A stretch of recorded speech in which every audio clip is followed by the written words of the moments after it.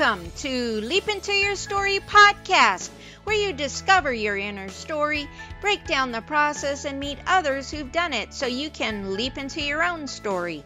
We interview amazing guests who provide powerful insights that inspire you to get your story told. Be sure to visit our website at leapintoyourstory.com, and while you're there, subscribe and like us via your favorite social media network. Now sit back, get ready to take some notes, and let's get started. This episode of Leap Into Your Story podcast is brought to you by Leap Into Your Story course. Visit leapintoyourstory.com, where you have a guide to get your story told. I'm Victoria Anderson, and welcome to the Leap Into Your Story podcast, where you discover your inner story, work through the process, and meet others who've done it.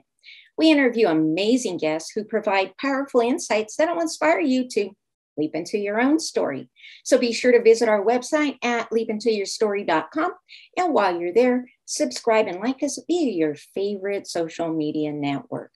And this episode, we are going to learn about stop making it so hard. My guest today is Steve Feld.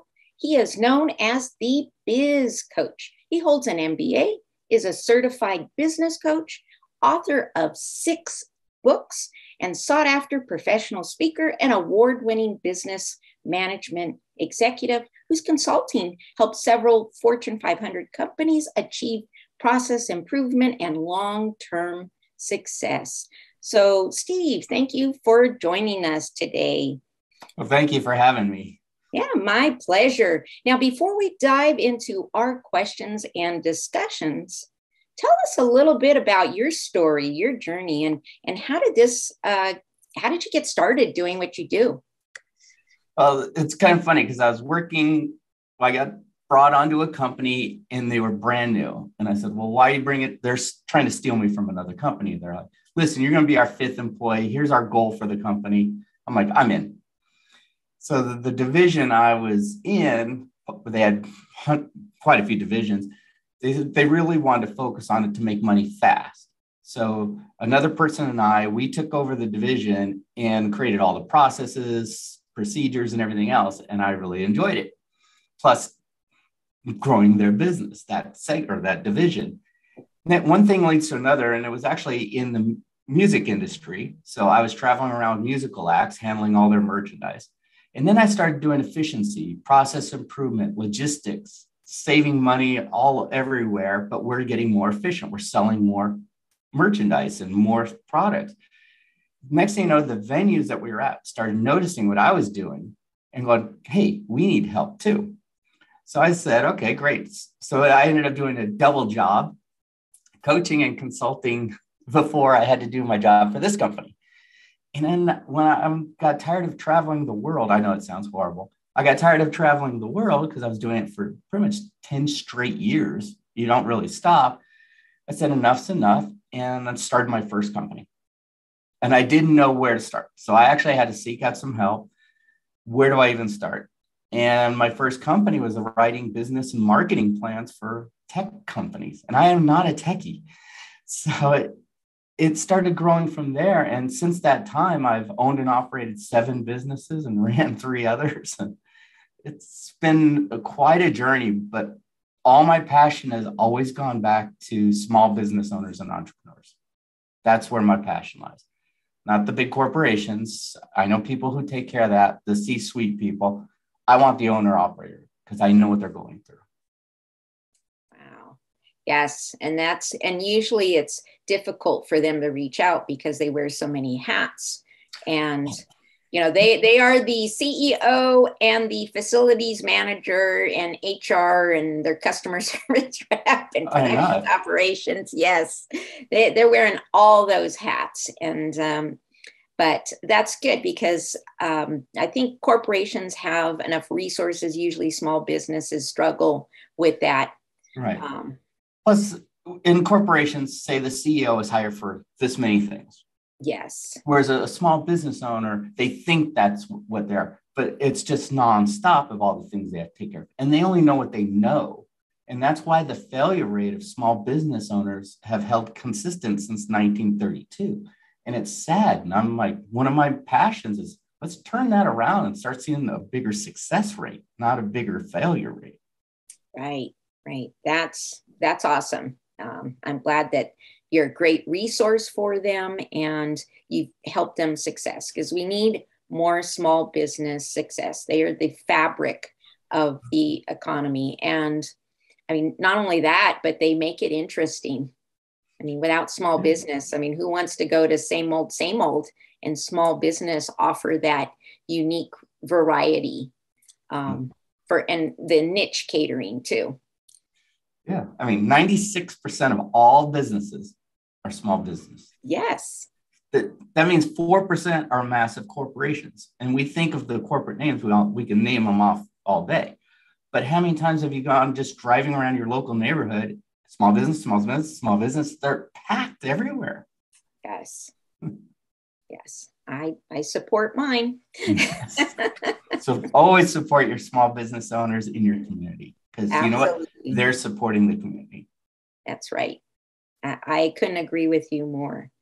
So let's talk about, you've turned your passion into quite a few books. I should say passion and expertise. 6 books. 6. The 7th one is done. Oh, and the 7th one is in the works. Awesome. It's in my editor's hands too. Nice. Yes, the world needs more books like small businesses. Yeah. So can you share what inspired you to write them, and tell us about, some of your case studies that are unique that made in your, and who are your audiences for them? Who are they all going into small business, or who's reading your books too? Yeah, they're targeted to small business owners. And all the books, the ideas and the concepts and everything, they're all generated actually from working with my clients. So I would start seeing things such as talking to many business owners. It's like we get into the financial statements and they're like, oh, I don't look at it. I hate numbers. I hate accounting. And I'm like, you really have to know your numbers to really manage your business. So that's the way you're measuring everything. And they really just don't know how to read a profit loss statement. Most of the time when I say your P&L statement, they give me like, what the heck is that? It's like, this is critical being a business owner. And then I started seeing a trend. It was like, that wasn't just one business owner, it was tons.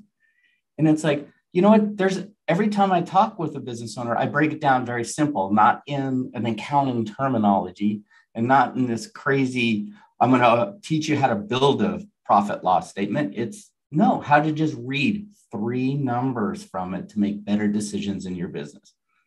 And I kept doing that. And I'm like, I should write a book about this, because I'm saying the same dang thing over and over. And I've seen the growth of those business owners.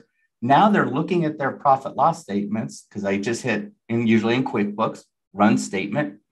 But now they're making smarter decisions in their business just on the knowledge they have. Do they know how to create one? No, they don't need to be a CPA or an MBA to do it. Guess what? They just need to understand their numbers.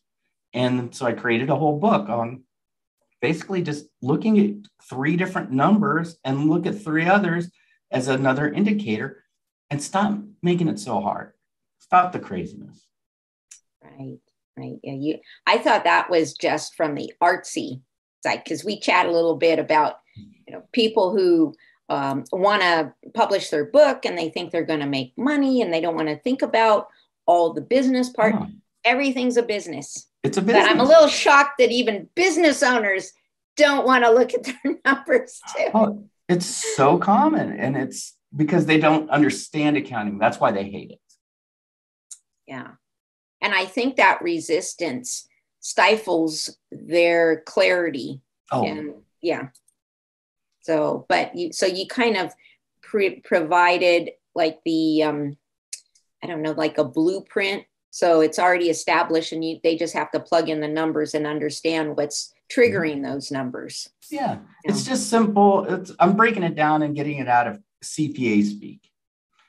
Right. And putting it in their language, and it's something simple. It's like, well, here's this. Here's what it causes this, versus let's get into all it's their cost of goods and then amortized over this contract. What the? They're going to be, don't do that to them. And that's the way CPAs talk. I know. Nobody understands amortization. Nowhere. It's nowhere. Hey, let's look at your, business owners are so worried about their revenue number, the top line, where I keep showing them, it's like, you're looking at the wrong number. It's good to look at that. Yes. But look at your profit. That's what's taking that home at the end of the day. Right. How many ducats you have in the bank. Exactly. And I'm surprised, I've owned small business myself, and I did notice that a lot of business owners don't understand profit. I couldn't believe that. I'm like, how can you be? And that's what you kind of work for. That's your paycheck after all the expenses. And they thought they were making X amount of money with the gross sales. And I'm like, well, you're paying your lease, your taxes, your insurance, your employees. You're losing money every month. Yes. It's sad, but it's very common. They only know what they know. So that's what they're basing it on. And a lot of times, I've even had to go, some companies, it's like, wait a minute, something's just not right about your financials. Let's bring in an auditor and, let's really clean up the books. And once they clean it up, it's like, so you haven't made a penny in years. And they thought they were killing it. Right. And they always wonder why they had no money. Well, yeah, that's how that works. Yeah. You're spending more than you actually take in. Yeah, it's called no money. So. And the statements you ran because you didn't like accounting and put the right data in, gave you the wrong result. Yeah. I know. But I'm sure, I don't know, are they kind of angry at you at first? Sometimes. Yeah, I thought so. Because you're like, oh, you just burst their bubble, and you had to, they have to put on their, what do you call it? Business panties and, big panties and suck it up and, make sure they understand, because that's the vital part of their success. I even went into a business owner and he had those business boxes, we all have them, the file cabinet boxes. And there was like about 20 of them on the wall. And I'm like, your office is so perfect. And then you have all these boxes here. What the heck? And he goes, oh, those are all my financial statements. I just get it from my CPA and throw it in there. I don't know how to read them, so I'm not opening them. Oh, wow. I'm like, you've been in business how long? He goes, well, 15 years. Oh, my gosh. And I'm like, and he was dying. He had no money. Oh, wow. I just opened up the last one. I'm like, oh, man, we need to have a chat. So let's get with your CPA so we can get this honed in. The CPA refused. So I had him bring in another CPA. We spent a Saturday and a Sunday together just showing him the basics, nothing crazy, basics. The CPA did the accounting stuff. That's their world. Within 3 months, all his decisions, the second he got a financial statement, he'd crack it open and look at just a couple numbers and make all his decisions based in measurements off of it. His business took off. Just little things like this. Wow. Now, do you have, so my next question, I was thinking about maybe and going through this conversation, and what are some of the struggles of writing your books, but also do you have trouble, maybe convincing people to read them because they're so resistant? Yeah, I'll talk about the struggles. The struggle for me is time. So I actually started putting, to get the last book done, time in my schedule. And it was always on a Sunday, so no phone calls, none of that. Could shut off everything and just hunker down for 2 hours a week and just pound it out. But what I would do is, like, wherever I left off after my 2 hours is up, wherever I left off, I put a little sticky note right where I left off on my computer or something to get me back in the state of flow. Because once you're in flow, things work. Right. So then when I came back to the next Sunday, I'd read the sticky note. Here was where my mind was last week because you got to get back into flow fast. Otherwise, it takes you close around 20, 30 minutes to get back in it because you got to go back and read what you wrote and get back into the idea. So the sticky notes kind of help me just read maybe 2 pages backwards, not 10 or 20. And that got me through the book a lot faster. And I felt that was the biggest thing because time was the biggest issue. Don't worry about grammar. Don't worry about any of that stuff when you're writing at your first draft. I don't. And then I'll go back once it's done. Well, done the first really rough draft. I'll go back in and now I'll add things because I'm in a different state of flow. Add what I got to do. And then I actually pass it off to my editor. They're the ones, I call them my grammar Nazi, because to me, putting a comma somewhere, it's irrelevant. It's not my thing. It's their thing. So I'm trying to make it easier on me, just like business owners. Like if this is not a strength of yours, it's a strength for someone else. I know this is a weakness of mine. Great. I have people who it's a strength. Here you go. Take it. And then they red pen it and they get the gist of it real quick and they make changes. And you know what? I know they're going to see it from a totally different perspective than me. Guess what? That's great. I'm good with it. Getting someone to read it is a different story. So my very first book, which I've only sold this many copies, and I tried to talk them out of it. Well, that's a first, trying to talk them out of it. And the reason was it's my very first book is a lead magnet for the business. That's what it was created for. It's all content. So it was actually created with the business mindset. It's a lead magnet. I'm not going to be a bestseller with this one. Don't care. That little dang book that I give away all day, every which way, is definitely done its mark. It has done what it was supposed to do. How I get people to read it is when they download it, I put them in a drip campaign. And now I'm taking the book, which just showcases 8 simple strategies to grow your business. And I just take it in little bite-sized chunks and feed it to them like once a week. Now it's digestible to them. And since I started doing that was about middle of last year, the engagement is so much higher. So people are now reading my whole book over the course of 6 months versus downloading it and probably nothing happens. Well, that's very clever. Very, very clever. So let me ask you this. Your books, are they good across business? So the principles, they should work for anybody who has a business, and even say authors who are launching their book or creating a business from their book. So all your books would work for across business genre, I should say. Across all industries and sizes. So obviously it doesn't address corporate America or corporate anywhere because that's a totally different thing. But this is like, hey, I'm just starting up. What do I do? My latest book is 15 Steps to Business Acceleration. Well, it kind of says it all right there. Yeah. And it's simple things. I don't want someone going out and spending a lot of money on marketing and advertising because the people I talk to, they're trying to bootstrap it, guerrilla marketing. Right. So you can utilize this for your book, for your program, your courses, whatever your product or service. Nice. Now, since you have so many, so the beginning business owner, or maybe the beginning book launcher who wants to create, is there any particular book they should start with out of your 6? My very first one is the 45-minute business breakthrough. So it shows 8 simple strategies so you get leads. So it's a lot of like, how are you going to bring the business in? But we also have on the marketing side of it and digital strategies. So for like books, the digital strategy book, simple, I think it's 10 simple digital strategies to put in, because that blew me away too. Business owners, I got to do Facebook ads. It's like, it's more than that. There's actually a strategy behind it.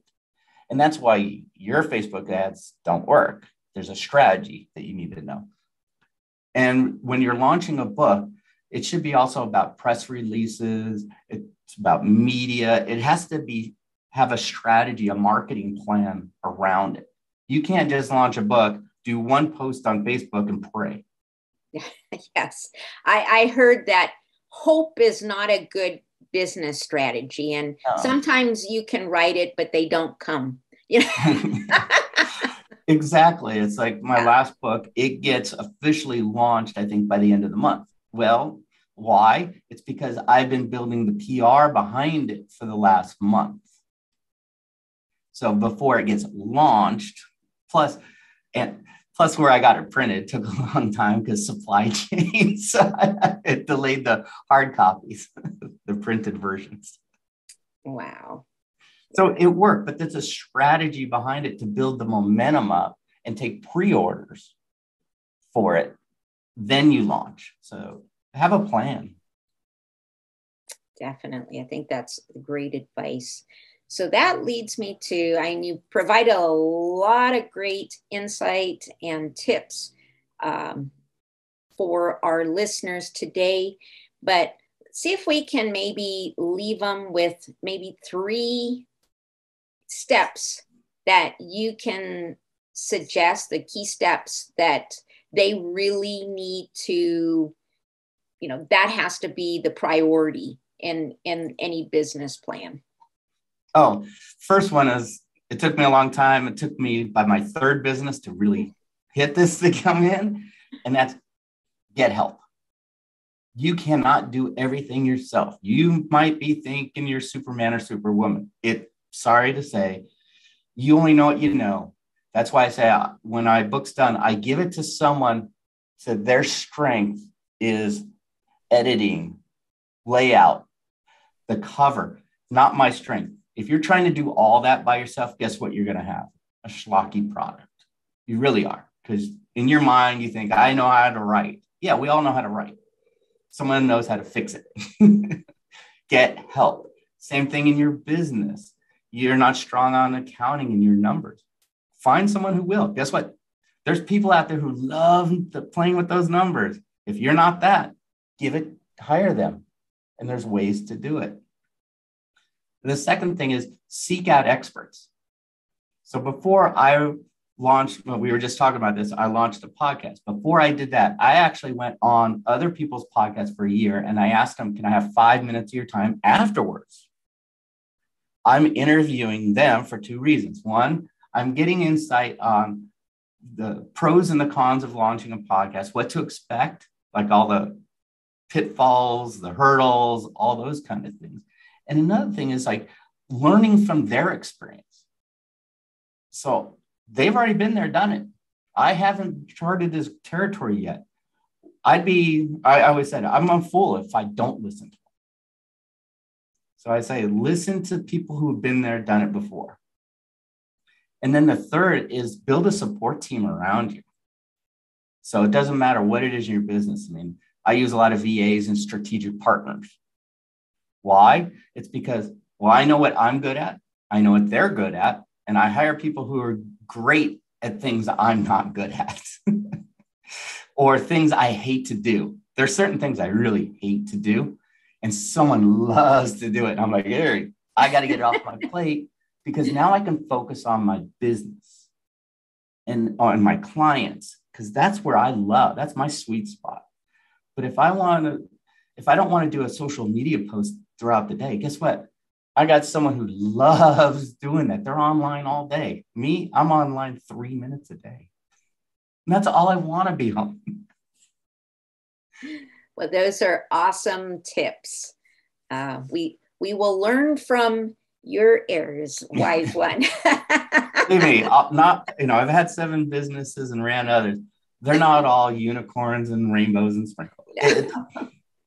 There is some ugliness in there, but I've learned from all of them. Yes. Well, we appreciate your errors so you can bring that insight to us. That's what helped with the books. It's like, don't do this. That's right. They're really not how-to books. They're be sure you don't do it this way books, right? Here's a shortcut. Yes. Yes. Here's why the shortcut. Yes. I'm a big advocate of shortening the learning curve. Oh, yeah. So, and usually going through other people's experiences, good, bad, and indifferent. And that's why I decided to launch a podcast, because I myself needed more expertise out there to have different perspectives, have different horror stories to learn from. I mean, in essence, right? That's true. But it's really about helping people shorten their learning curve and try to avoid some of those errors and horror stories that, because in essence, what that does is put you off the path, makes it harder and longer for you to get back on it and get what you want to accomplish. And also it does something to you mentally, makes you feel like a failure. So that's my big purpose of the podcast, is sharing other experts across the fields, who've written books. And that seems to be, for the nonfiction, is the don't do it this way. I found out you can get to your point of destination is shorter, better, and it's going to make you happier and profitable. Absolutely. So, and since we're talking about books, it's like I always read books about business leaders, historical figures. Right. Guess what? Those books are actually chock full of lessons for you in your business, no matter what you do. They're giving you some tips to, like, here's some pitfalls to avoid. Learn from these people. They're famous for a reason. Right. It didn't happen overnight. Right. And they didn't let their obstacles or failures stop them too. Right. And that's, I think, the big lesson in it all. You keep going. You just get better and better. I'm a big advocate of building the better mousetrap to be more efficient. Of course, I feel I wouldn't kill any little mouses, but that's my visual of it, because you want to design something that's going to be effective on the first try, in essence.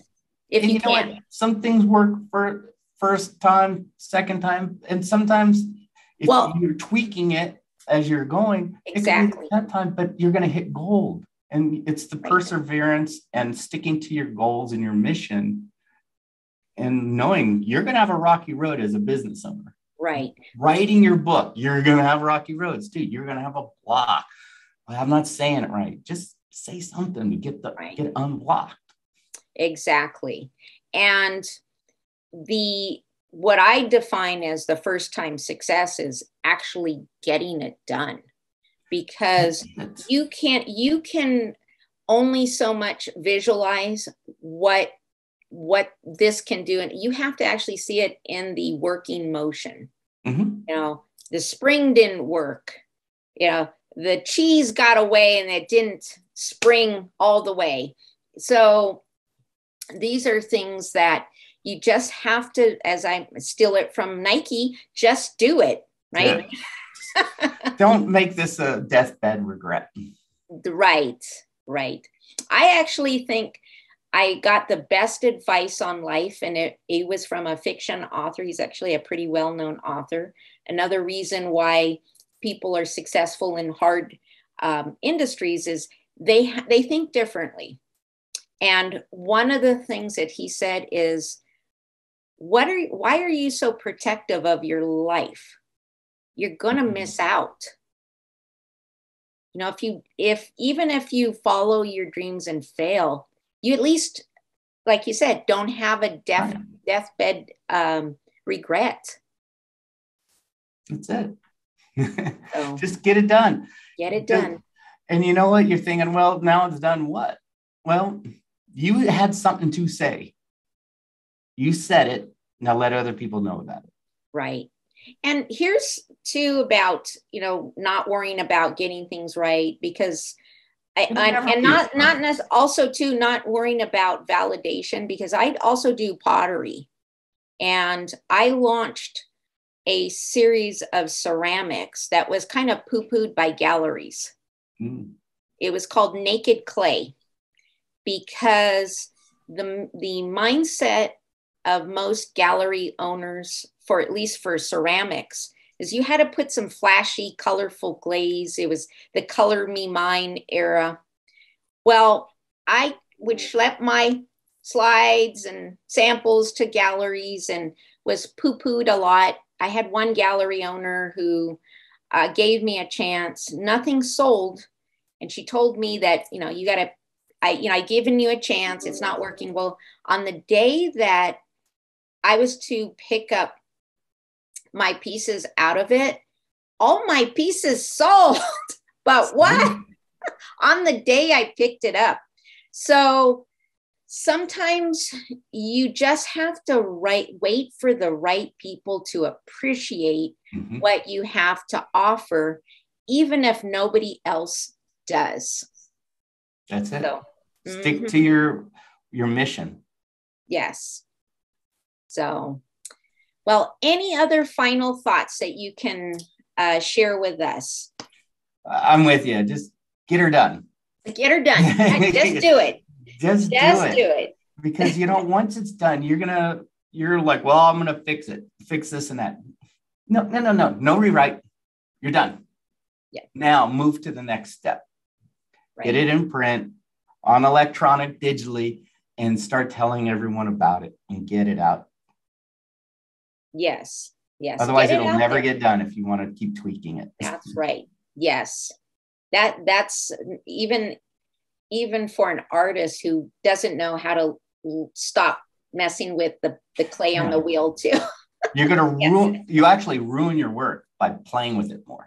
Yes. Because, not only that, you overthink it and you ruin the energy on it, right? You mess up the flow. That's why here it is to my editor. Fix it. Go. Yes. You fix. Could I add another chapter in? Yeah, but no, I hit the goal of the objectives of the book and it was all on mark. I'm like, okay, we're done. No more. Don't play with it anymore. It's gone. Plus a timeline helps. So I gave a timeline to my editor and myself. That's good advice. So just do it, send it off to somebody else to fix it, and then just keep on creating. Yeah, go to your next book, your next project, and be happy. That's it. Yes. Yeah, be fulfilled. I don't know if we'll be happy, but at least be fulfilled, right? Exactly. Because you're going to drive yourself mad. You keep playing with it. Exactly. I know. This is where it gets stuck in the mind stuff. Well, Steve, I want to thank you for sharing your fantastic insights today. And before we close out the podcast, tell our listeners where we can find out more about you. Great. The easiest place, and it's going to stalk me to death, but it's on bizcoachsteve.com. So it's BIZ, coachsteve.com. It's about me. Books are on there. I even have recommended reading for business owners on there as well. And then plenty of short videos to help business owners in all industries to help them grow their business. And it's all just content creation, as well as all the social media platforms, LinkedIn, Facebook. That's pretty much all I hang out on. Awesome. Well, again, I want to thank you for being here today and sharing those fantastic insights. And I want to thank our listeners too for tuning into the Leap Into Your Story podcast, where you discover your inner story, work through the process, and meet others who've done it so you can be guided into your journey to write your story. So remember to visit our website at leapintoyourstory.com and enjoy even more great episodes like this one. Again, while you're there, subscribe and like us via your favorite social media network. We're looking forward to seeing you next time here on the Leap Into Your Story podcast. Thank you for tuning into the Leap Into Your Story podcast, where you discover your inner story, break down the process, and meet others who've done it so you can leap into your own story. Remember to visit our website at leapintoyourstory.com and enjoy even more great episodes like this one. Again, While you're there, subscribe and like to us via your favorite social media network. We're looking forward to seeing you next time on the Leap Into Your Story podcast.